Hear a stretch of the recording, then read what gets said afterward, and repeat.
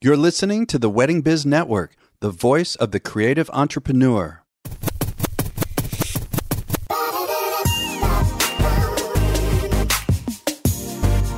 Hey everyone, it's Andy Kushner with the Wedding Biz, brought to you today by Party Slate, the first website designed specifically for event professionals and venues. And on the Wedding Biz, I conduct in-depth and revealing interviews of icons and those who I feel are the next generation icons of the weddings and event industry, all to provide you with education and inspiration. So if you missed last week's episode, it was with Robin Selden and Jeffrey Selden of the well-known catering company, Marcia Selden Catering.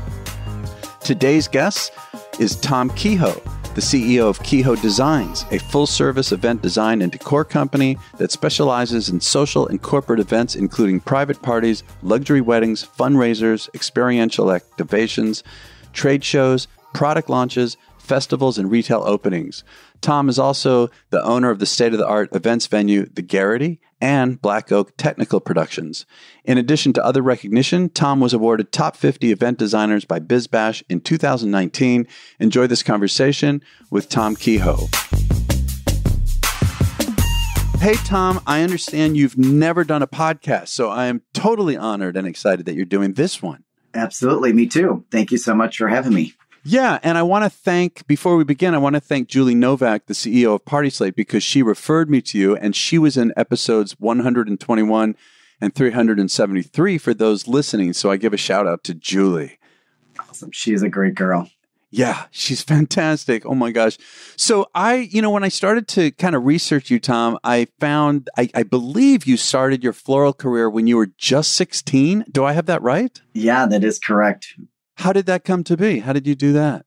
I went in to buy my mom flowers and overheard that they needed a driver for Valentine's Day. And I said, I can drive. I had just gotten my driver's license that day. Oh my God. I hope they didn't know that. I hope you didn't tell them. I did not. Yeah. And I delivered and it was great and had so much fun over the Valentine's Day little holiday. And then they were like, great, thanks so much. And I said, this is so much fun. Can I stay on and do something else? And they said, if you want to work in the shop, you can. And I did and just started cleaning their buckets, dumping garbage, doing their grunt work. And then I said, can I make something? Because I was watching them over a couple of weeks. And they said, sure, take anything you want out of the garbage and make something. And so I did. And then they were like, oh, well, try it again. And I did. And then they were like, oh, all right, now go into the cooler. And then I just started and it just came to me. That's really interesting. Did you have an interest in flowers or a passion for flowers before you ever met them? Not really flowers, but I did for landscape. Huh. And, I started cutting grass and doing, landscaping. I used to cut, neighbors' grass for money, when I was like, I think, 10 or 12 or something. Yep, me too. Right there with you. Yeah. And then I just started moving some bushes around and planting annuals and stuff. And then I would say, hey, Dad, can we do this? And what if we add this to the front yard and this to the backyard? And he'd say, sure, why don't you go to the store, put your plan together, go to the store, figure out how much it's going to cost, and then come back and we'll talk through your plan. And that's so I loved doing that. And then so it was just when I walked into a flower shop, it really was like the first time being in a flower shop. And then I was like, oh, this is so cool.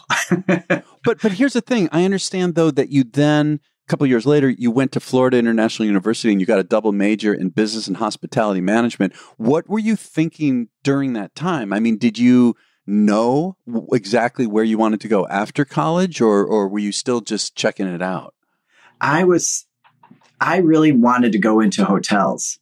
And thought I loved the hospitality industry and wanted to own and operate a hotel, and thought I would always go back to a flower shop and own one later in life. And so it just was, it just happened that right after school, the owners that I used to work for, it was a husband and wife. The husband passed away unexpectedly. And so I went back to help the wife. And then, of course, being right out of school, I was, very energized and confident and said, "Oh, you need a marketing plan and a business plan." And, Right. and she was like, "Calm down, Sparky." And I said, "Why don't you let me kind of work my way in as a partner?" And she said, "How about you buy me out?" Whoa. Wait a minute. And you're only like 21, 22 at this time? Yeah, I was 22. Huh. And I was like, "What?" So I went home and had the conversation, said, my mom and dad said, "Hey, listen to the conversation I just had today." And they said, "Let's do it. Let's figure this out."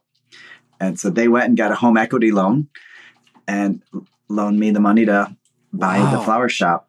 What an incredible thing that you had such wonderful support from your parents. I mean, so many people can't say that. Yeah, honestly, it was amazing. And, they had to go get a home equity loan.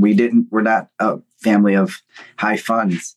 And they took a chance and, they, I think, saw the passion. I was a little workaholic as a kid. And, my parents used to say to me, like, "Stop working so much, like go have some fun," And so I think they knew I had good work ethic and they trusted me. So I was in the right spot at the right time and had the right support. Wow. And so that really is the start of it. I mean, you built, that's the shop that you then turned into this empire that you have now. I mean, it started then. Yeah, exactly. So then how did you start to expand? I mean, Tom, we're going to get into it, through this interview, but it blows me away when I go through your website and I see all that your company can do and how you have so much in-house and all of that. So did you bring on any partners or did you like how did you get this to take that leap to go from just you owning this shop at the age of 22? No, I've been fortunate enough to never have any partners. I've done it by myself. And I just really have surrounded myself with a great team and have taken care of my team and grew the business based on skill set, things that they've brought to the table and things that I learned and developed, and really wanted to offer, the capabilities that I was capable of, because I was so afraid of selling something to someone that I couldn't make. Oh, interesting. So if I, had a artist, I had to be able to know how they were going to make something so that in case they weren't there, that I could make it. It was one of those. I just was a very hands-on. I always have been, still am. I love working with my hands. And so it was just one of those things where, from fabric and art and, the basics of lighting, like I did it myself. Yeah. And then found, okay, great. You know what? This is something I want to do and offer. Let's, find some people that can join us that can do it. And that's how I did it, little by little, every department. Yeah. So it's interesting you're saying that because I know in certain industries, like they talk especially about the recording industry with records. I mean, I have another podcast called The Music Makers, and I just interviewed this major label executive. And at the end of the interview, I said, is there one, all that we've talked about, is there one particular thing that you would say is a piece of advice you give to someone who wants to get to where you're at? And he talked about the team, like you. I mean, saying that you got to build that team and also like you're talking about, really understand each part of the business yourself in order to be the most effective managing other people. 100%. Yeah, that's so important. I want to talk for a little while about weddings, and then I want to talk about other events with you too. But when it comes to weddings, can you take me through your general process, how it goes from when you first meet with a wedding client and through the event? How is it that you kind of come up with the design ideas, the vision that you have from talking to clients? If you're able to put that in words. Sure. We always start off with an initial brainstorm. And it's really a get to know each other. And so it's just very conversational. I want to get to know, the bride and groom especially, and the family. Whoever's hosting, I want it to be their personality so that when their guests arrive or when they walk out of that party, they say, "Oh my gosh, this was so Jack and Jill." Like it was such their personality. So I do a whole get to know each other. And also as a comfort level, so that we all feel really comfortable working with each other. because, we all come across some people that we don't jive with. Do you turn those people away? Absolutely. And so one, I'll say, you know what? I think you might be a better fit for, someone else on my team, because of your energy or your attention to detail or something of whatever it is that makes me concerned. Something positive. Right. Yeah. Exactly. Yeah. But usually we can connect and we can brainstorm and get started. And then once we do and we feel like there's a connection, there's good and comfort, because I want freedom. I want to feel confident and trusted and encouraged by the clients. And I want to be able to reach out or send a text and be like, hey, I just saw this. And what do you think of this? Or here's an off the wall idea. Is this too crazy or is this okay? So I like to do kind of some barometer checks just when we're starting to get to know each other. And that helps me formulate my initial direction. Does it ever come up that you do show them an idea that they just don't resonate with? Sure. And you just have to let it go, even if you love it. 100%. It's not my wedding. Right. I want this to be their personality. And I feel like that's one of the main things of why we're successful is because, all of our weddings don't look alike. It's got that personality. It's got some whimsy or humor or whatever the couple has about them. I want it to be seen in the design that we create for their wedding. So, Tom, do you tend to get visions for what this will be while you're talking to them and share it? Or do you first have this kind of get to know them conversation and then come back later and present something to them? A little bit of both. Initially, some things just happen where it's like, bam, bam, bam, click, it's you're able to feed right off of them and be like, oh, this would be great. Oh, this would be great. Oh, what about this? And then typically they'll get excited or, they'll have a response and good or bad. And so I love to be able to throw ideas out right away or sketch something out and say, this is what I see for a stage or a canopy or a backdrop or, whatever it may be. And when that happens, I love it because I just get excited and I get carried away. And then they usually kind of fold right into it.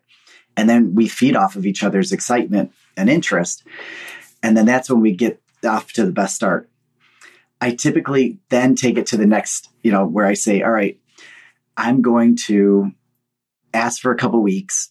I'm going to meet with my team and brainstorm some more and then come back to them.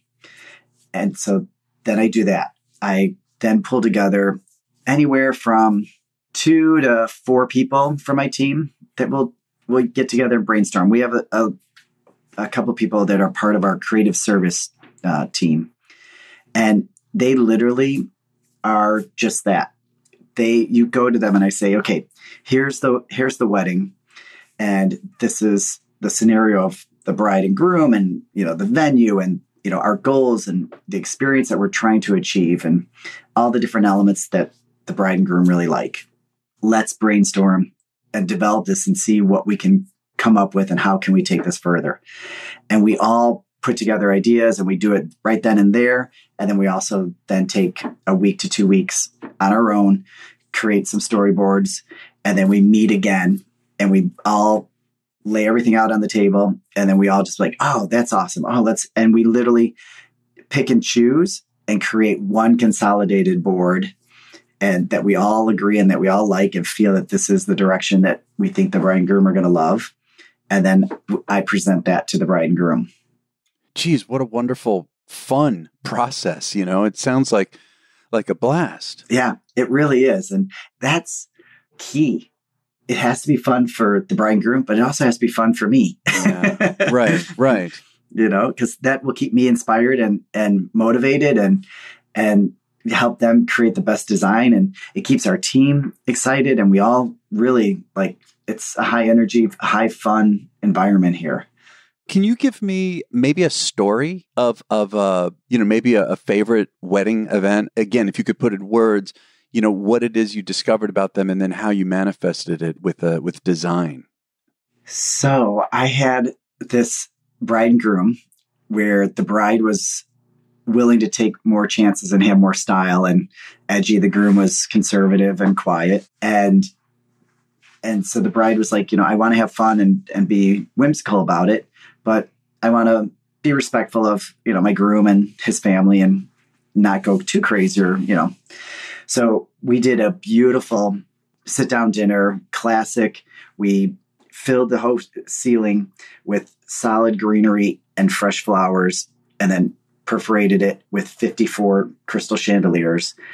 And we did this gorgeous, collection of tables, from linen tables, mirrored tables, wood tables, things that we're all seeing today. This happened a couple of years ago. And beautiful, elegant dinner. And then we did a transfer over to the dancing and created this amazing tunnel walkway taking us from the dinner room into the dance room. And in the dance room, we brought in a little bit more fun and personality. And I had picked a Poochie print scarf that I had seen in a Poochie book. And we made that as our circular dance floor. We did an amazing lounge groupings. We hung awesome orbs done in the metallics with fresh flowers. And then we did a really cool horse table.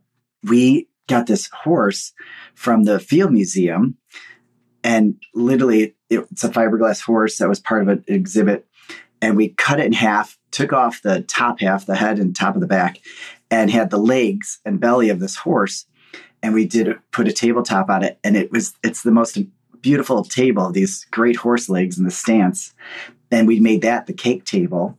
Oh, so we just did really fun, unexpected pieces that the bride went nuts over. And the groom was like, this is perfect, because she's so excited. Yeah, right. He loved, but yet his family, and he was so happy with a gorgeous, elegant dinner, but they got their personality, and that was a really fun experience. Wow. I also read, and obviously this was not a wedding, but that you designed an event for something like 3,000 guests where you made it appear that Lake Michigan changed its color. Do I have that right? Oh, yeah. That was amazing. It was right, at a club right on the edge of the water. And we did this amazing lighting projection onto the water of Lake Michigan. And it truly was breathtaking. It really was. The colors, we went from the traditional aquatic colors of the blues and greens into, reds and oranges and fire colors. And it was beautiful. And as the night went on, we added more color into it, and, just went back to the purples and the water. It was one of those surreal things. You knew where the water was, but because it was illuminated, it looked like it was so much closer. Like you're like, oh my gosh, is it right there? Like it was. God, that's so interesting. It was so cool. That was a great event. If you are an event planner, venue, caterer, photographer, or any other industry professional, you really should be aware of and using the Party Slate marketing platform. And I want to say, I only work with sponsors whose product or service I'm either fully aware of or even use myself. So you can create a free profile that can act as a photo-rich portfolio, or Party Slate has additional membership options available. And if you're planning or involved with an event, from weddings to fundraisers to baby showers and really everything in between, you should use Party Slate to get inspired. Save your favorite ideas and contact top professionals to help create your dream event. New photos from real events are uploaded to Party Slate daily, and their editorial team publishes articles that highlight the latest trends and planning tips. It is a really great site. You've got to visit partyslate.com to get started. And again, that's partyslate.com.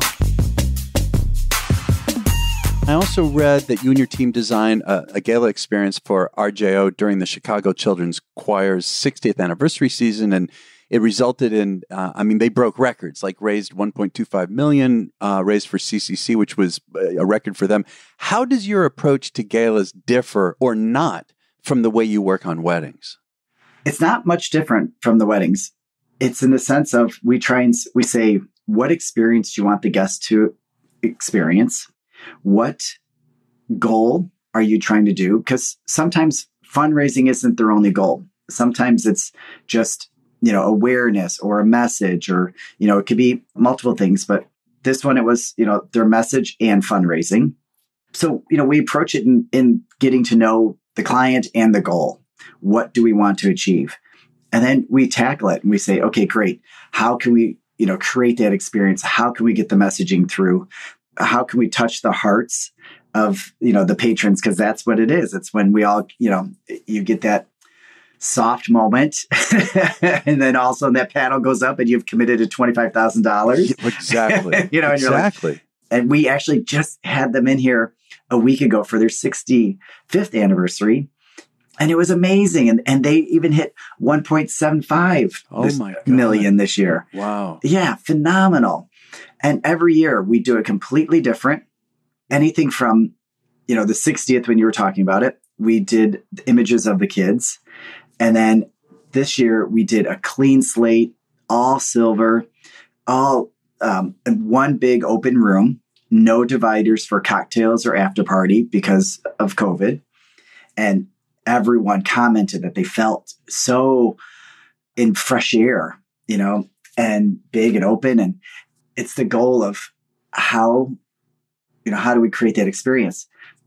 The one key thing that we did this year is we put the stage in the center and did a center stage, a 30-foot diameter center stage for 100 performers.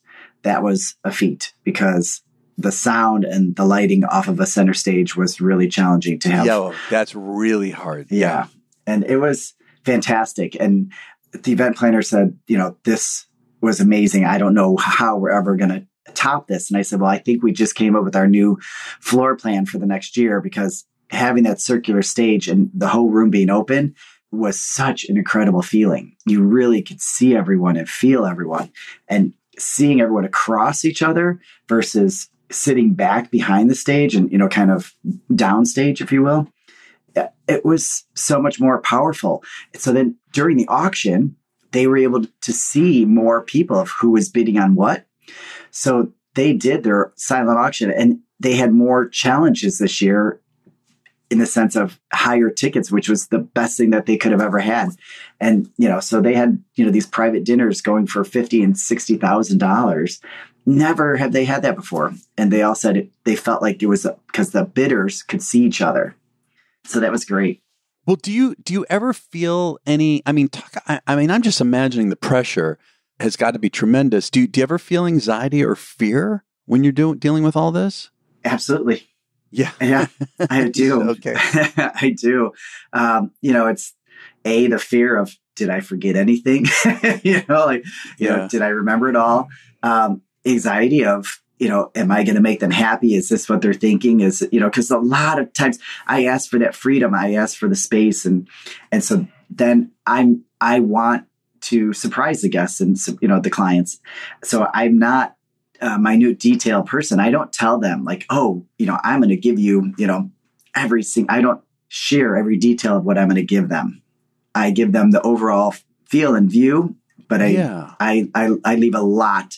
So they're surprised. Yeah, they're surprised, and it leaves freedom for me because I work my best under pressure, and I do a lot of things with a lot of change, and things, one thing morphs into another. And so I like that freedom. And so then all of a sudden, little anxiety hits you because then you're like, holy cow, is this really what the client wants? Or, and then I have to kind of give myself a hit check. Okay, this is what the client wants. This is, and it's fun, but it gives you anxiety. It's like, because I want to please everyone. I want them to have the happiness and experience that, that they go to weddings for, and that they, love. People love going to weddings, and I want to, keep that experience on a high. Well, what about when you do face like an unforeseen challenge? I mean, can you give an example of just a major challenge that scared the hell out of you and then how you overcame it? I imagine we all have tons of them, right? Yes. Well, I had a minor one this past weekend, where literally we're turning the room over. We had a large wedding and very elaborate, and we had a 1-day setup. So we got access to the room at 4 a.m. And literally, as we arrived at 4 a.m. to start setting up the event from the night before, was still pulling out, Oh my God. And so we did it, and we set it in the whole 9 yards, and we did ceremony, and it was very elaborate. And then we are turning the room over, and right at the beginning of the turnover, we're starting to place, the tables and everything. And I literally all of a sudden I was like, oh my God, where are the bride and groom chairs? Because we had made these throne style chairs for the bride and groom. And I looked at my guys and I was like, where's the bride and groom chairs? They're all like, what bride and groom chairs? Oh my God. So it was like, oh my God. That's a big one. Yeah. It was. And it was like, hey, we're not going to have them in time. And, so trying to talk to the, we're all talking among ourselves. And I'm like, okay. So then we're trying to figure out, plan B in the whole 9 yards. And I go to the planner. And anyway, I was like, you know what? What's our true time for opening the doors? We went back, got the chairs from the warehouse. It was literally that we left them. It was, 40 minutes away. And they said, we'll go right onto the dance floor, not let anyone sit down. And we made it. We got the chairs, got them back. By the time they were, before they were even off the dance floor, the chairs were in place and they were ready to go. And, and it was a minor one, but, it was a setback. There was one of those like, oh my God, Right. And of course they have no idea. None. Yeah. Yeah. It was, but yeah, we've had some things fall. You're setting a room and all of a sudden a huge centerpiece, flips over. And, I had that a couple of weeks ago and it was like, oh, wait a minute, okay, this is not going to work, all right, we got a modifier. How are we going to do this? What are we going to change, And you just, the biggest thing is you got to stay calm, no screaming, that old saying, don't let them see you sweat, calm as a duck, and their feet are paddling so fast under the water. Yeah, right. You got to stay that way. That's the key. Yeah. I have a band business and I remember, God, for years, people knew, like my band knew when I was stressed. And I thought to myself, okay, I need to figure out how to look calm on the outside and just keep all this in the inside. I mean, it took a while to be able to develop that skill. Right. Yeah. Yeah. I also want to ask you, I know that you've got you have a workforce of like hundreds of people. Yeah. Including artisans, craftsmen, designers. How do you look at the juxtaposition of the business with the creative? I mean, it's because you've got clearly time. You've got a super successful company. It's really large. Over all these years, it's gotten bigger and bigger. How do you do that? I mean, it certainly wasn't just from your college degree. No, I wish it was. It is. It's a challenge. It's a constant challenge because I often get wrapped up in the creativity, and it's easy then to go out of budget. But we keep track very closely of every expenditure for every job. We track everything from hours per event. So, we will do multiple events per day, per week. And we track everyone's hours just like an attorney or any other professional. All right, today I worked 3 hours on this event and I worked 2 hours on this event and I did a half hour on this event. We track those hours so that we are aware of, where the dollars are being spent. And we do that with everything from the creative, right when we're planning something, designing it from the beginning. This is our goal. We will set a goal budget and it can fluctuate, but we give a target to begin with so that we're not all just out in dreamland, so that we can have our reality as we work. And then we say, okay, you know what? This is reality, but we want to go a little bit more. And then we, look at it and say, how can we do it? What's the best way to do it? How can we value engineer it? And then once we've exhausted all of that, sometimes we'll go back to a client and say, hey, here's where we're at. We can do what we want, but we would love a little bit extra to do a little bit extra. And, oftentimes they say, go for it. And sometimes they say no. But most of the time they feel the excitement and they respect that we respect their budget. And, and that's another key thing. I really respect the client's budget. I ask them up front. I say, give me a target. Give me a range, give me something. Don't just play, I don't know, I don't have a budget. I can't, it doesn't work for me. And so I ask for something. And then if they say, really, they don't know, then I say, great, I'll create what I think is a budget you should work with. And then it helps with this, starting point. Yeah. Yeah. And it's interesting when earlier you said, that you track the time that goes with every, task. I'm sure that most of us don't do that. And it would probably be really eye-opening to do something like that and look at a report. Yeah, it really is, because you don't realize how much time is spent, and especially from some of your coworkers. And then it helps, then our seasoned managers can say, hey, you've got, a half hour to get this task done, or you've got, 2 hours to do, XYZ. And then the staff can say, great, I can do it, or I can't do it, or, and then we know how to work it. And there's times that there's a lot of things that we do for the first time. And those custom builds is what they're called. That's our money loser, those first time. And it's often, but we have to offset it sometimes with our bread and butter, the items that you'd make your money on. You say, okay, you know what? Because our custom build is what is going to give us the special niche on this wedding or event that everyone's going to talk about. We're going to take a loss on it a little bit, because we know we also have our bread and butter that we're going to use this table or, this candlestick or something that's going to help us recoup and offset that money. So we watch our money. We watch it, as closely as we possibly can, and with balancing the creativity and the financial. Yeah, that answers that. So critical.